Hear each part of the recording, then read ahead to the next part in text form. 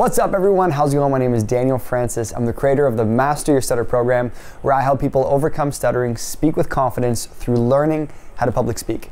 And in this video, I want to break down 3 tips to boost your confidence when speaking. This is probably one of the biggest questions that I get, which is, how do I speak with confidence under pressure? How do I have that confident voice when I'm out socializing and I'm out for dinner, I'm out with friends and family, or with colleagues? And you know, to me, communication is the crux to everything. If you don't have your communication on point, if you don't know how to really articulate your thoughts, you're gonna have a hard time getting promoted, building that brand, getting that client. So I really want to break these down. They're going to be very basic principles, but I want to tie stories of how it's worked for myself and how it can work for you. So what is number one?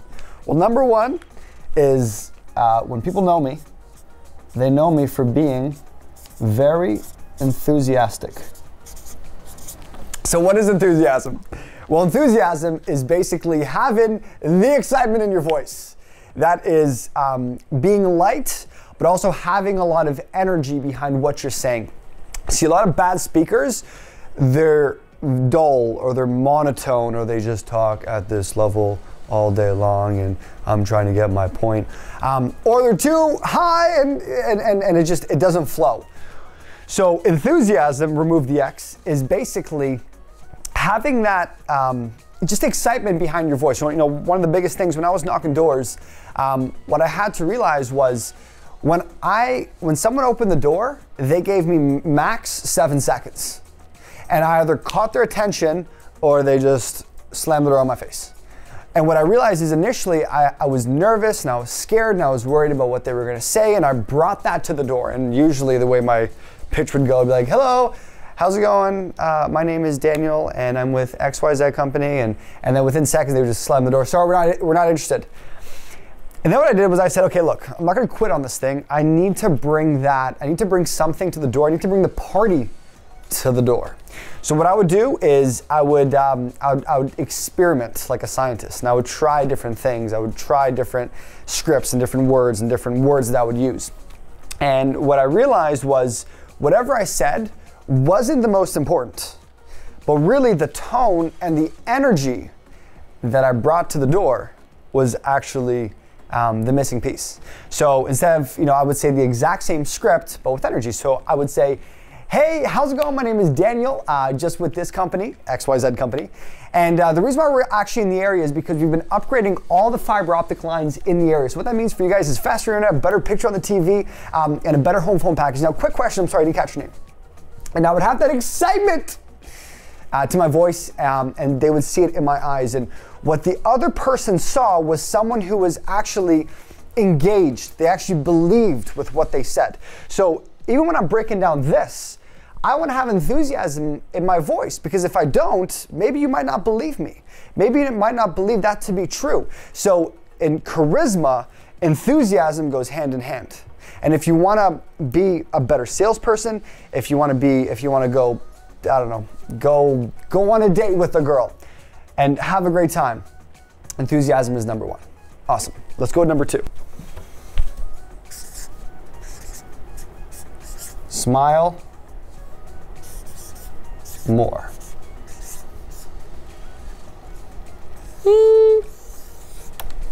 Body language as a whole is, I want to say, over 50% of your communication. 7% of communication are the words you say, 30-ish% is the tone of voice, and then about 50+% is your body language. And what that means is me saying, I love you, compared to, I love you, is completely different. And it's the same words, but a completely different message. Or, I love you, or I love you. They're different tones to it. So when we break that down and we start to actually study that, a lot of the way people judge us based on communication is the tone of voice we have and our body language. Now, smiling is why we smile. We have the biggest smile when a baby smiles, or that trusting figure, or when someone says that person's very attractive, on a TV show or in a movie, you'll find pictures of that person smiling on Google, right? The smile shows the audience that you're confident. Think of how does a depressed person look like if you had to label them or put them in a box, right?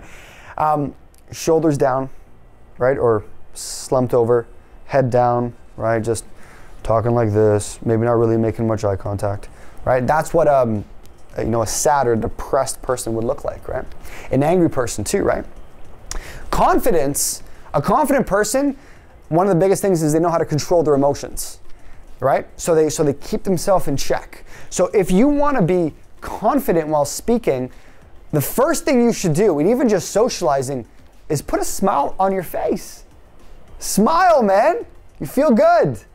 When I was knocking doors, when I would have a bad day, I would train myself. And what I would do is naturally, when I would have negative thoughts, I would snap in my ear and put a big smile on my face.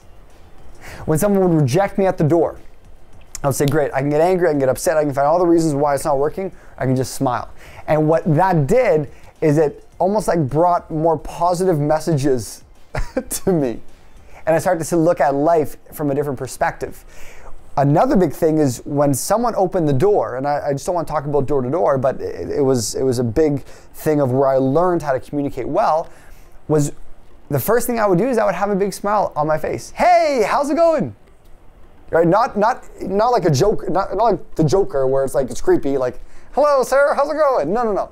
I'm talking about a big smile, like a big genuine, like I'm excited to see you.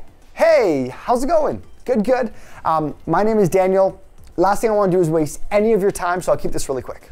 Awesome. And I'm sorry, I didn't catch your name. Right? That is what opened the door to getting to know people a lot more. And I realized naturally what I would do is I would guard myself from bringing people into me. And my body showed that, my tone of voice showed that, the way I spoke.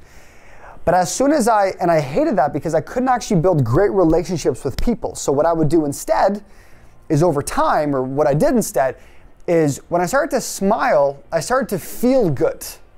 And people are like a magnet. They don't want to be around people that are annoyed, or they're low energy, or they're dull, or they're complaining.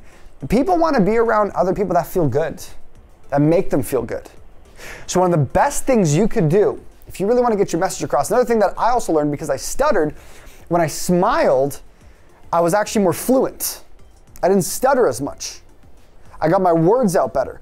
It was the weirdest thing, people started to listen to me more if I smiled.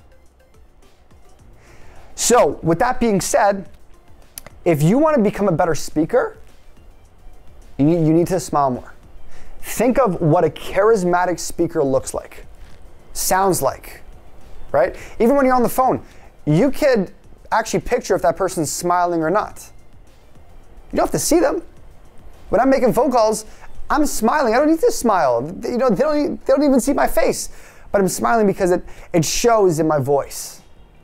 And at the end of the day, a leader is someone who's confident. Smiling and confidence literally go hand in hand. So, enthusiasm with the big X. You need to smile more. 1000%. Now, the final part is very vital, is expand your vocabulary.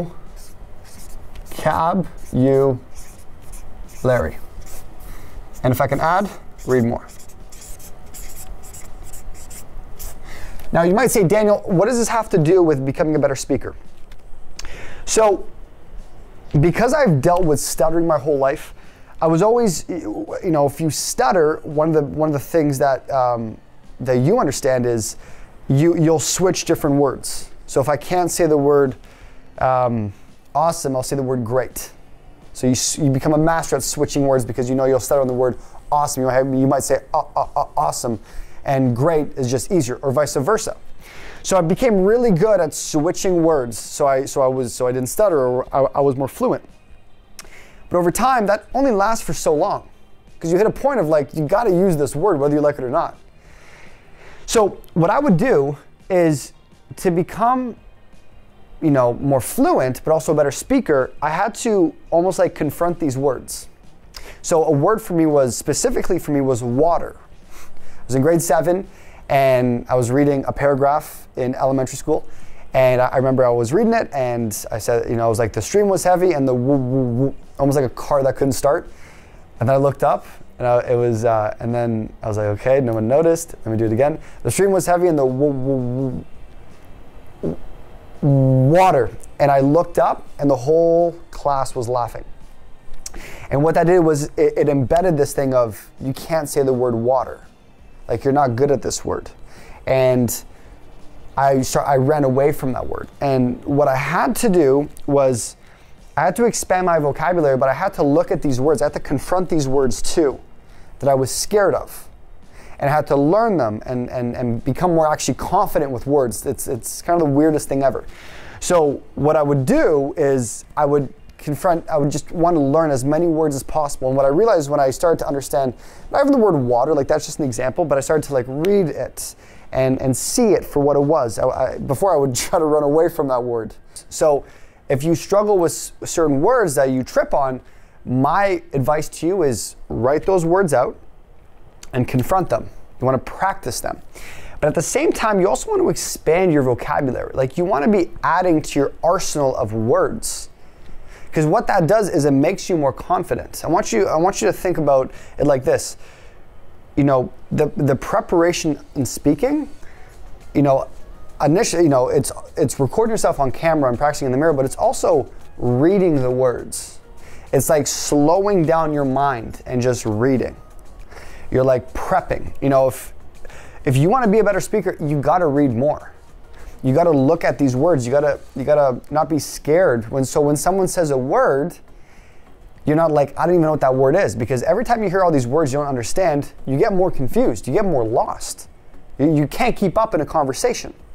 So the final thing is, you need to read more. You need to expand your vocabulary. You need to understand that part of becoming a good speaker, to boost my confidence, to feel good in the conversation, is going to come from reading. Is going to come from, okay, so what does this word actually mean?